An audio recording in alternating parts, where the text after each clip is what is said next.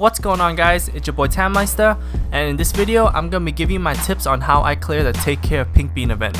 This event is pretty exciting. You get a pink bean mount, a chair, and also weapon and armor potential scrolls as well. So make sure you're clearing these events effortlessly and successfully without having any issues, and I'll show you the tips that I use to make sure I get every single card every single time. This event is like a memory game. You need to match 2 cards of the same kind, but if you can't remember anything like me, just follow my steps so you could finish this event without having any troubles at all. To start off, you're going to need a mobile device that has a camera, whether that be a phone, an iPad, anything with the camera. You're going to take a picture of the preview screen, which is essentially acting as your answer key.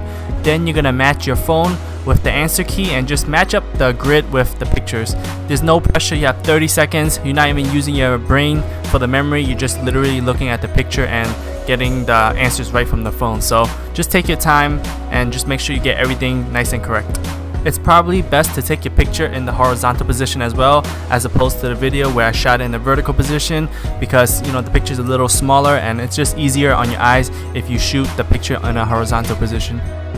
In this video, I did cut it a little close. As you can see, I had 1 second left on the clock, but I still managed to finish it, and it should be this simple every single time. It shouldn't take you up to 1 second, but you should be able to successfully clear it every single time. That wraps it up for this video. Good luck on your weapon and armor potential scrolls once your pink bean hits level 4. Make sure to leave it in the comments below how you did. Make sure to like, comment, and subscribe. Hit that bell notification symbol for any updates on my videos, and I'll see you in the next video.